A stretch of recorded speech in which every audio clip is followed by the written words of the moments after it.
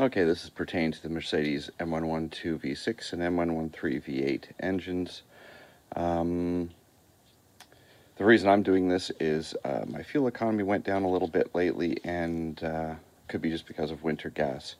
And I've been noticing about a liter loss of oil every probably 3,000 kilometers. And one of the things that the manufacturer, Mercedes, released a few, maybe 10 years ago, was a technical service bulletin saying that the intake gasket, there's a little round rubber gasket that goes between the intake tube and the throttle body in the back, that changing that could cause, or if that gets worn out or leaks a little bit, could cause excessive oil consumption. And it is going to cause excess fuel consumption because you're going to get unmetered air going past. If it leaks a little bit, you're going to get unmetered air going past the seal there, and it's not going through the MAF. So your O2 sensors are going to get a little bit of an odd reading. It's going to richen up the mixture. You're going to use more gas. So I'm going to change that today. It's pretty simple. It's just one little trick to actually do it, which is there's a little clip on the bottom at the back underneath. I'll show you that in a minute. The first thing we're going to do is take off the engine cover, and I'll be back in a second. You know how to do that. Just pull it up. There's 4 little clips to pop up. I might as well do it while you're watching. Hold on a second.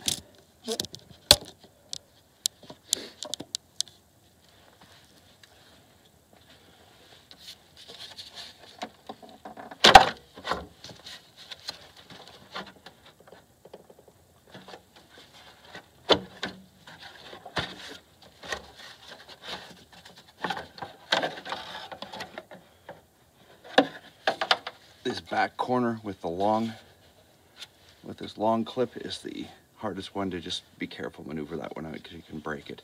The person before me broke that one. I had to fix that. So some mechanic along the line with the original owner had broken that and just left it sitting there, so I had to glue it back on. Anyway, just pops up and off.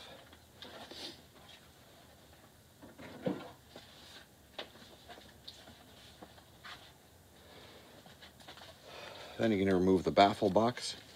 This is just kind of a baffle. It makes the intake air, as far as I know, it makes the intake air just a little less noisy. It pops up and then pulls out.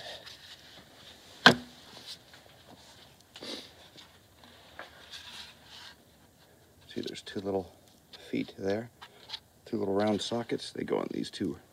There's a round peg there and there that those pop onto. So when you put it back on, you just pop it in and then rotate it down onto those.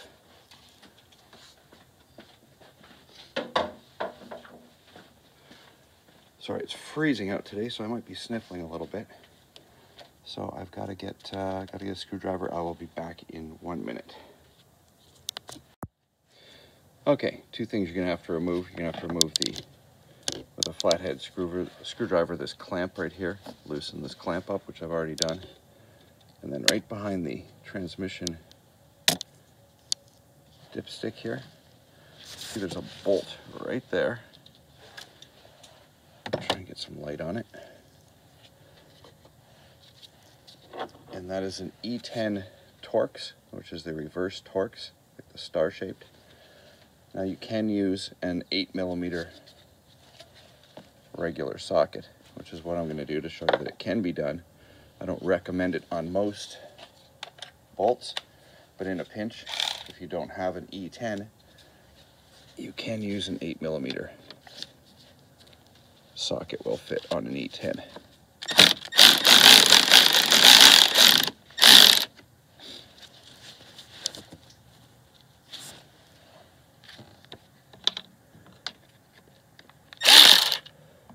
Trying to get that on so you can actually see it at the same time.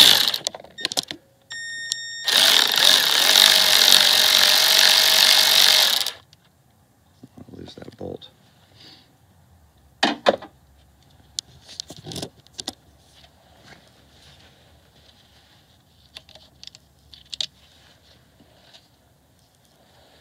Okay, there's the E10 Torx bolt. Again, it's an E10 or an 8mm. And with smaller bolts like this, I don't like doing it, but you can usually get it off with a regular headed socket. Just be very careful that you get the exact right one on there. Any slippage is going to ruin the little teeth on it and make it hard to get out. So if you do have a Mercedes, an M112 or M113 or anything newer than that, which is going to be 1997 or newer, get yourself an eTorx socket set, and also a Torx socket set, Torx bits, like the screwdriver bits, because there's tons of them on these engines. Most of the bolts and nuts are going to be eTorx or Torx. Anyway, I've got those two off. I'm going to reposition the camera so I can show you the rest, and we're just going to pull this intake off.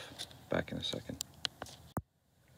Okay, this is a tough spot to try and get into to show you. You're basically following the intake down, release it from the bellows from where it hooks to the MAF sensor there. You can take this whole MAF sensor off. Actually, you know what I'm going to do just to get this out of the way? I'm going to pop the two clips. The two clips that hold the air cleaner on. Slide that out and move the whole MAF sensor out of the way. Okay, so the MAF sensor is now not in the picture and it's kind of out of the way. It might help you a little bit. Let's just reposition this thing, hopefully. Now you're not going to be able to see what I'm doing. It's going to be impossible to show you, but I will show you once you know how to do it, once you can reach around and you know where the clip is, it's simple. I'm just pulling up, reaching down, and there's a little clip at the bottom where it hooks into the MAF.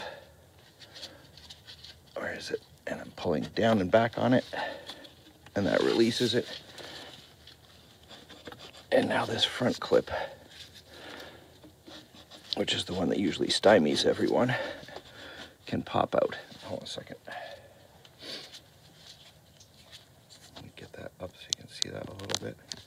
There's a front zigzaggy clip. After you get the bottom one off, this one just pops right out. Come on.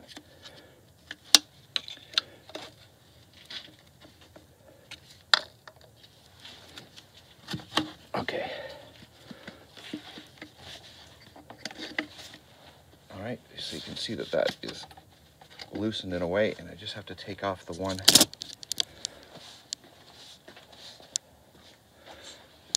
There's an air hose at the back here that goes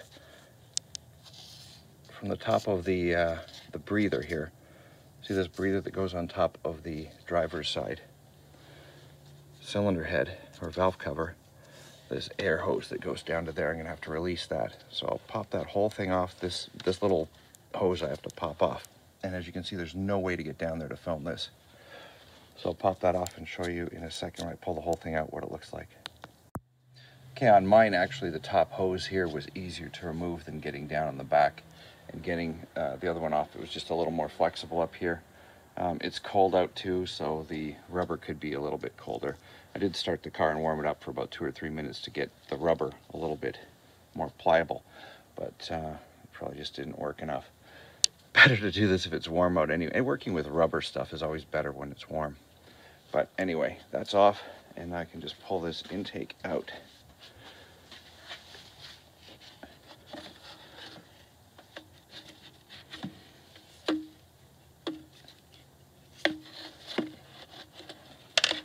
Slide it past everything. Kind of a little bit of a Jenga thing. And there's the hose. See where it curls down and goes onto there. And it just was not easy to get that part off. The top part was much easier to remove. I'm going to clean this up because it's going to have oil in there. But the seal, oops, what I'm looking for is right here. There should be rubber. Wow, that's really, really solidified. Oops, sorry, blocking off a little bit. Right there, this rubber seal on the end. Now this can be two sizes. It can be, I think, 93 or 96 or 93 millimeters. I can't remember. I got both because I didn't feel like taking this off, measuring, and then going to the dealership. This is really crispy. It's not going to seal very well. but I got both. My camera's running out of battery, so I'm going to charge this up a little bit. I'm not going to move any further from here, but I'll show you everything in a few minutes. Okay, so here's the two gaskets ordered. This was the bigger one. There's the part number on the bigger one. It was 92 millimeters across. Oops. Across, 92 millimeters across there. That's where you measure it. And mine was the smaller one, which is this number, this part number, which is 90 millimeters across. So here's the new one. Listen to this hit the metal. And here's the old one. It's crispy. Anyway, from the side, you see how wide that one is? I'll put the other one beside it. See how much deeper it is with the little grooves in it? It's a better seal.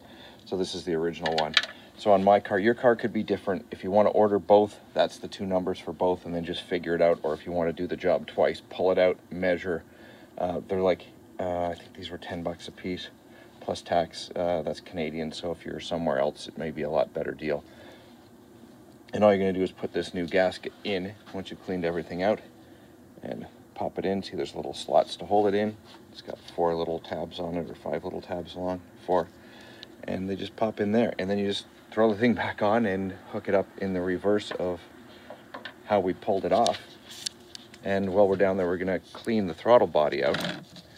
And now, I can't get down there to show you this, but I can show you by camera. Let's see if we can show you the inside of the throttle body. That's pretty hard to see. But I'm cleaning all that off down there as well, because this is the oil breather. This takes the oil vapors up out of the crankcase and sucks them down. Well, they come out of the crankcase up into the valve cover, and then go through that hose, and then get sucked back down through here. And make sure there's no cracks or anything in these pipes. You want to make sure they're nice and pliable still. Probably this summer we'll replace these.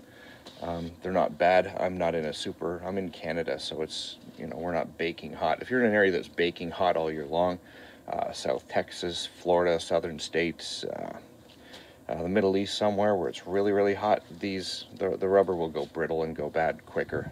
In the northern areas, it's not that bad. Oh, and this is the clip that I was telling you about on the bottom. So you see, this is the way it goes in. See, here's that top clip. And there's the front. So you follow it along and see this clip when I reached under. See, it's got this big tab on the bottom. All I did was pull this tab down. Sorry, you get your finger under there and pull that tab down.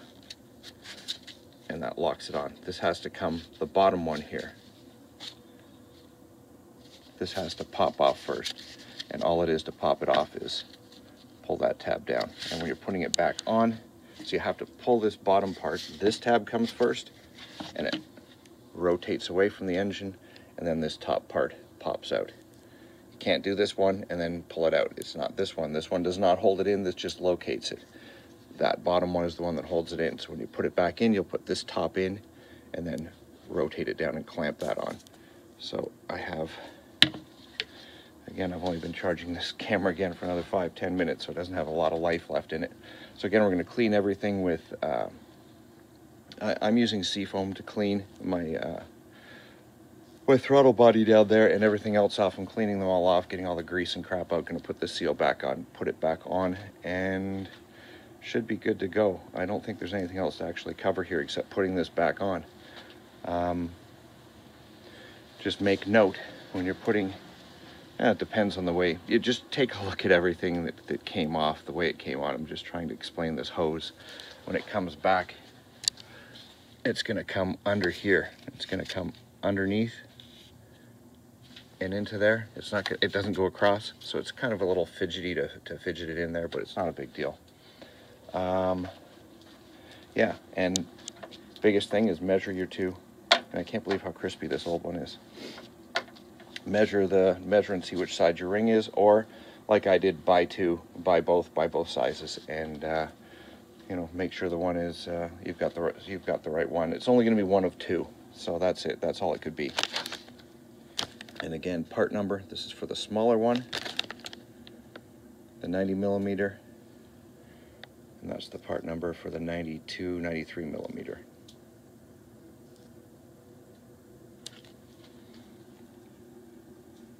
Anyway, if you measure them, your dealership will know which one's which, but again, that's the part number. Thanks for watching. I'm going to put this all back together and we should be good. I don't think there's anything left to show you. As usual, ask questions. I answer everything that I possibly can in the comments section. Thumbs up if it helps you. Thumbs down if it doesn't, and if it doesn't, please tell me why. Thanks for watching.